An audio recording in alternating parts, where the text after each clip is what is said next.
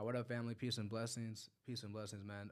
Before I get into this video, am I the only one who feels something in my spirit that something is going to take place here in America that's going to shake the world up, just like how it did in 2020? Now I know in 2024, technically in Babylon, we're in 2024, but the new year doesn't technically start until March, around the springtime. I think it's like the middle of March or towards like the beginning of April. And that's when I feel like something's going to take place. Something big is going to happen. So the news just shared this. Let me share this with you guys. It's trending on Twitter right now. Hold up. All right, it should be on the right side of me. It's trending on Twitter. Most of you guys probably already seen this already, but this is on. This was on the news, and we all know how the news likes to get down, fear monger, get people scared in a panic state, fearful, because that's how they can control the sheep. That's how they can control the goats. Okay, this is what they do over and over again. But I have to add up the things that I've been seeing, and I'm just adding up the pieces of the puzzle. Because one thing about the elites, they like to do, they know what's gonna happen. They, the quote unquote insiders, they know what's gonna take place before the general public does, and they prepare ahead of time. Okay, so this is what it says right here. The Eclipse tips. Remember, this is all they shared this on the news, which is insane. Okay, schedule errands and appointments early.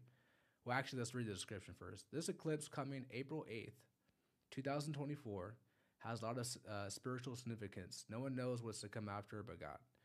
All right, so it pretty much shows these are the tips that they give people. Okay, have communication plan with family and friends. Have cash on hand in case of limited internet access. We saw what happened when the grid went down with the cellular, AT&T, Sprint, Cricket, T-Mobile.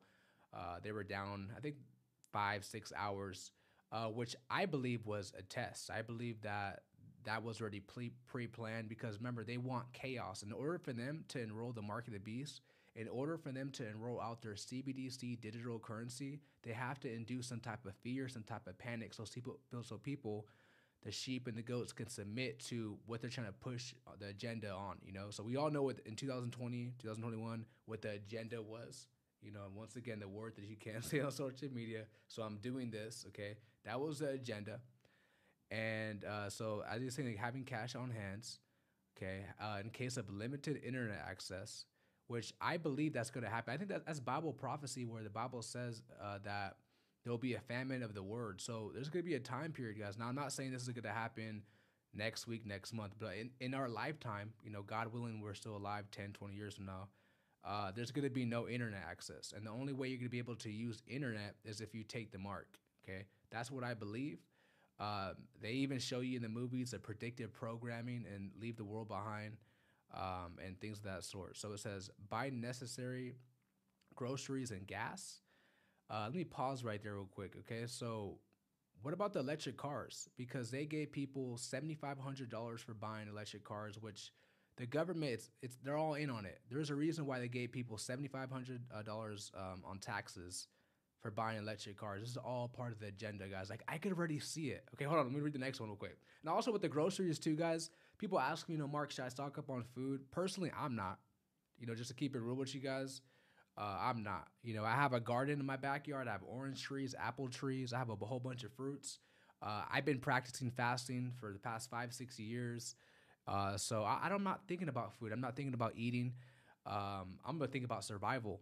I know how to fish. And I know if the time comes to that, I'll be prepared. And even the Bible says in Matthew chapter 6, verse 25 to 34, it's Christ is telling people not to do that.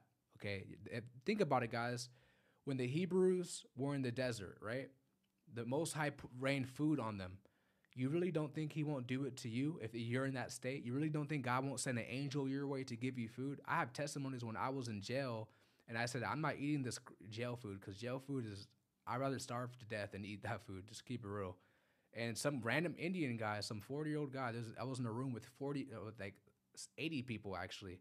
Out of all the people, he came to me and gave me chips. He gave me Cheetos. He gave me like Doritos. He just randomly came to me and said, hey, it's a big old bag. He said, take as much as you want. That's the angel, bro. You can't make that up. So I'm not worried about, I have so many testimonies, guys, where like God provided. So I'm not, my faith is so strong. Remember, the Bible says in Corinthians that faith is a spiritual gift.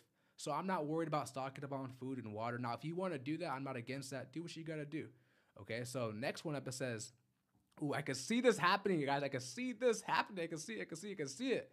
Expect heavy traffic and long lines for local services. So what happens when the grid goes down? People are not able to charge their electric cars. Okay, there's a Bible verse that says that people will. Let me find this verse for you guys, and I'll continue. Wow, this is so real, guys. I feel this in my spirit that this is gonna take place, guys. It says in 2 Ezra chapter 15 verse 17. This is the book of the Apocrypha that the Romans Catholic removed out of the Bible. So make it very clear, just like they removed the book of Enoch and many other books. Okay, a man shall desire to go into a city and shall not be able. Wow, wow, wow. This is, guys, I'm feeling it. I'm feeling this is gonna happen. All right, let me put back the picture. Okay, so expect heavy traffic lines and long lines. So what happens about the electric cars? What's gonna happen about them? Okay, well, what happens if the grid goes off again? Just like what happened in Maui when the fires turned was on, when everything burned. Okay, which is all planned to as well, because they want to turn that into a smart city. Even San Francisco, not to jump off topic, I was just in San Francisco 2 days ago. That place is a total dump.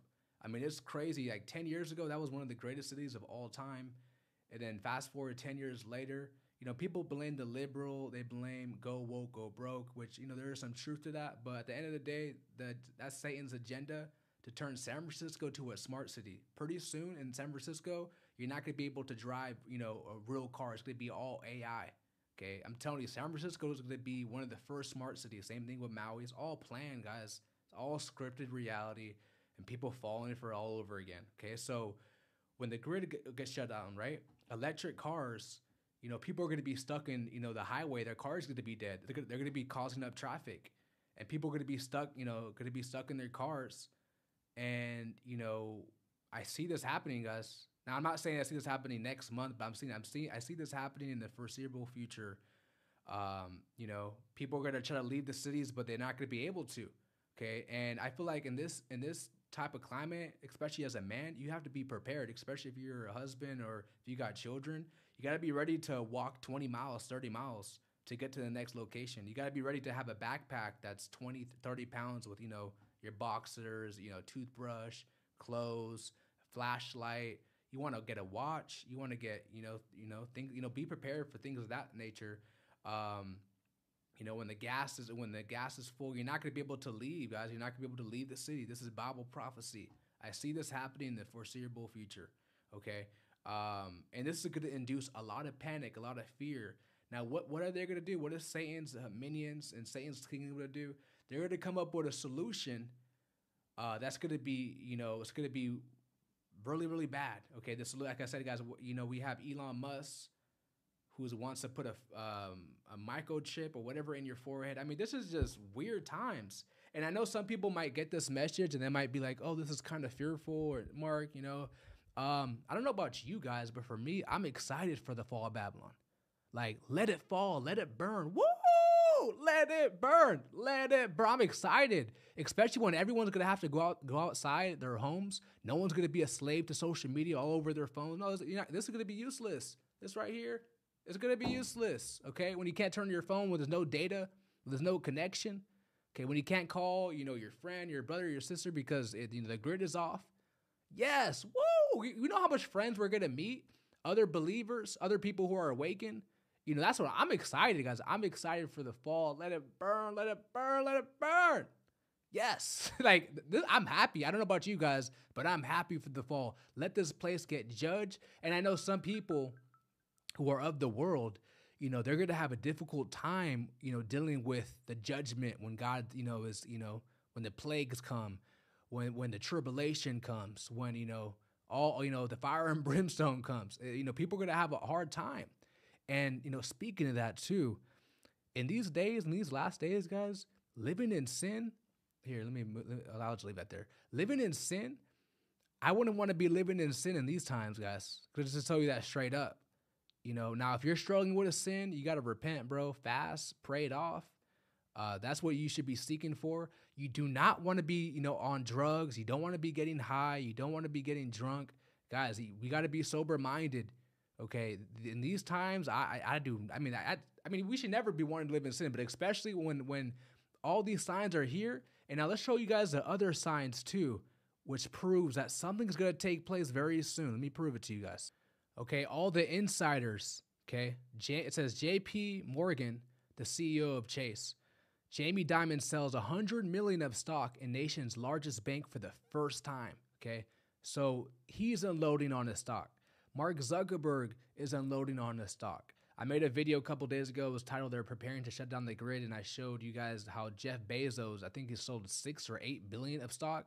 All the big guys, all the people who know what's to come, who are preparing, you know, Mark Zuckerberg building a bunker, he knows what's to come. Even the Bible says the kings of this earth will seek to hide and to escape the wrath of the Lamb. They know what's coming. All these insiders, all these elites, which I hate to even call these elites because they're really cucks because they serve Satan. So, you know, but just that's what they call in the, you know, conspiracy theory community, the elites, right? They know what's to come. They know they're unloading. Okay, so, and this just proves my point. It's the same thing what happened in 2020 with the you know what, the C word.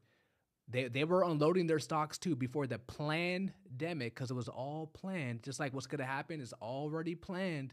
They know what's to come. Okay. And I just feel like a lot of people they just, you know, too busy with the NFL, NBA game and, you know, entertainment, caring about what celebrities, you know, are doing, or maybe just high all day, chasing females all day, or, you know, women chasing attention, seeking attention. A lot of people are just distracted, man. Living in sin. Like I said, guys, you don't want to be living in sin in these times, man. You know, people say it might be fear mongering. You know, this is a fear of Yah, the fear of the Most High.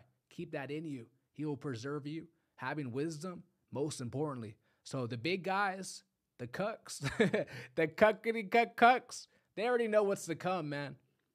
But the question is to you. Like, I'm also going to be buying a bike.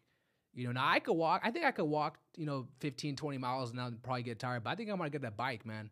Just a little $200-$300 bike, get to A to Z, because, you know, just got to be prepared, man. They're preparing. Why shouldn't I? Now, like I said, I'm not against if you stock up on food and water, you know. But personally, me, my spirit's not led for me to do that. That's just you know me. But if you want to do that, do what you got to do. And yeah, I just want to, you know, warn you guys. They know what's to come. The question is, do you?